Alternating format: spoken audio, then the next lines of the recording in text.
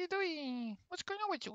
Karen gets checked by Neighbour through a doorbell. The future of anti-Karen warfare is finally here. Are you tired of dealing with your neighborhood Karen in a face-to-face confrontation? Worry not, because the future is here. This man caught his neighbor flipping his rug upside down because he had the F word on it. So next time she passed by his digital doorbell, he put her in check.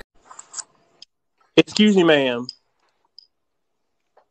Can you pick my rug back? Can you pick my rug back up? Because I saw that you flipped it over earlier. It was not bothering you or anyone. Imagine walking around your building and then suddenly you hear someone speaking, but there's nobody there. Then you look and there's like a guy in the little screen. It's just hilarious.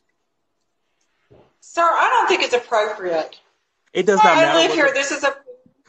It does not matter what you deem appropriate. Nobody else has said anything about it. That does not give you the right to touch anything on my damn porch. You can go up there and tell your goddamn husband to come see me when I come home. I'll be home at 5:30. Make sure you out. Make sure you're there, ma'am, so you come down and talk. Take your shake ass upstairs. And she returns. So, do you want to talk to me again?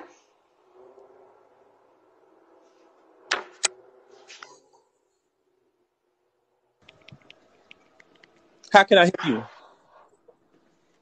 Look, I'm not trying to be ugly, and I'm not trying to cause any scene with you whatsoever. We live in a family environment here. I have children here, too. To me, having the F word on your doormat is not respectful of anyone that lives here. And it's not respectful of you to touch my property. It's not bothering anybody. I have my neighbors across the hall. I'll pay you for your mat. I will pay you for your mat, but get that out of here. I don't know what made you change it to something so ugly as that, but I'm not going to. No, that's not the environment. Because I've heard you stand in front of my Ring doorbell and talk about me, which was inappropriate of you. When you know. What did I say about you? I haven't said anything about you. Ma'am, you can lie to Jesus Christ if you feel that is the truth. I don't care. You have talked about me in front of my Ring doorbell. I have proof of it. I have no reason to lie on you, make anything up on you, ma'am.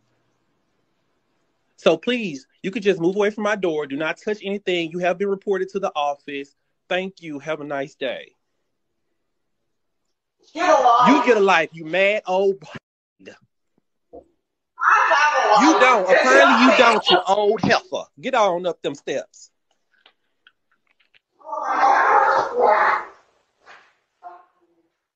I mean, the mat did have the F word on it. I can completely see why someone with small children may not want to see it every single day, even though small children curse way more than we do. But she probably should have just gone and spoken to him about it first, instead of just flipping it away. So what do you reckon? Who's the Karen here? The strange man in the teleprompter or the redhead? Let me know in the comments, and I'll see you all next time. Rock and rollies. Hey, how you doing? What's going on with you?